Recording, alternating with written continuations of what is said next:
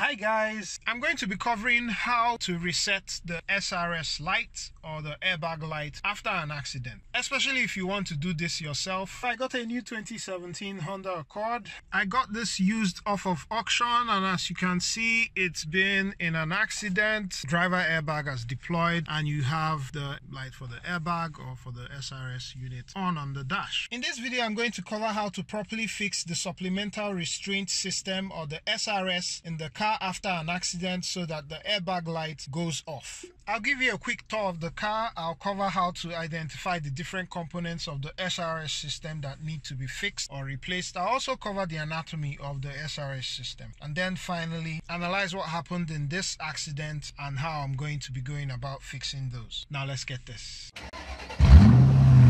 So just to give you a quick tour of the exterior of the car, the impact was mainly here. Front grille is missing, aligning of the hood as well. However, with just a few touches of bodywork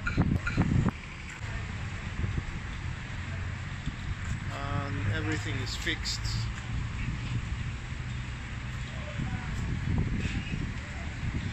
So new grille. The rear was not involved in this accident. So that's it for the exterior. Back to SRS issues.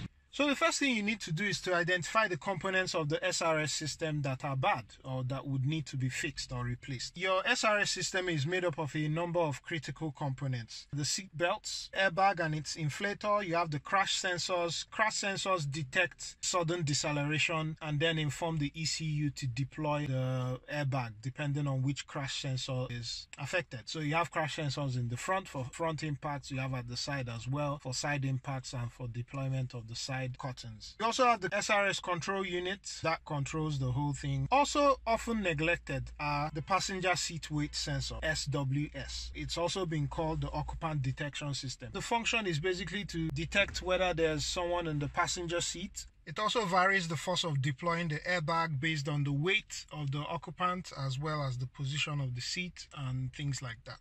And then all of these components are linked together by a wiring harness. Any break in any of these components will lead to the airbag light coming on. So that said, the first thing you want to do is to scan the car with a scanner that has access to the SRS module. It should be able to give you the codes that are there or basically tell you the parts that have been damaged. So yeah, still getting this renewed subscription alert. Yeah.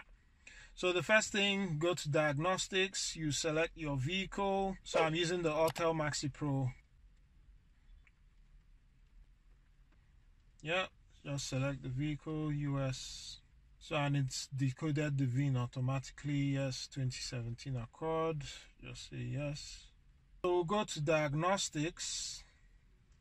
We'll go to control unit and go to SRS. The engine should not be running, but the ignition switch should be on. Yes.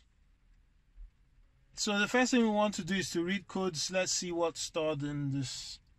Basically 2 trouble codes or 2 DTCs. Open or increase resistance in the driver's airbag first inflator. Open or increase resistance in the driver's airbag second inflator. So this is very good news for me. This minimizes the number of components I'm going to be replacing, and it also tells me that the occupant of the vehicle when the accident happened was not wearing a seat belt. It also tells me there was no one on the front passenger seat.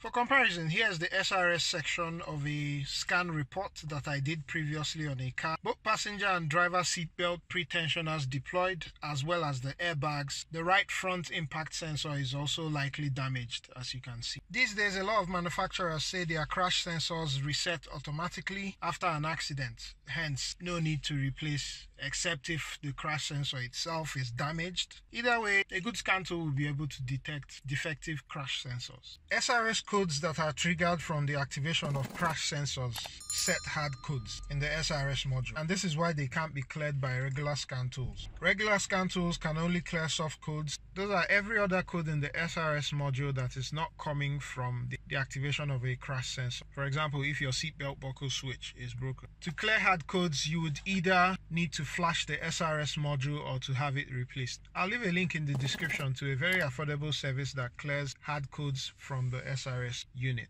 I think it costs about $50 instead of having you buy a brand new control unit. So to restore the SRS to factory state and clear the Airbag light after an accident, the steps to take are: scan the SRS module and identify components to fix or replace. Fix and replace all these components, including deployed airbags or defective items, seat belts, etc. Delete the crash data from the SRS module or replace the module itself. Recalibrate the seat weight sensor or the occupant detection system. And finally, reset the SRS module using a regular scan tool. So to recap, the work I'm going to be doing on this car are: replace the driver airbag, replace the front crash sensors. I already bought them in anticipation, although I don't have any codes for them, so I'll just keep the old ones. Either flash or replace the SRS module, and finally initialize the occupant detection system or the SWS seat weight sensor. These videos are going to be coming as soon as possible. If this will be of interest to you, you can hit that subscribe button as well as turn on the notification. Thank you very much for watching this video. I hope this was helpful. If it was, do give the video a thumbs up, share, comment, and catch you on the next one. Cheers.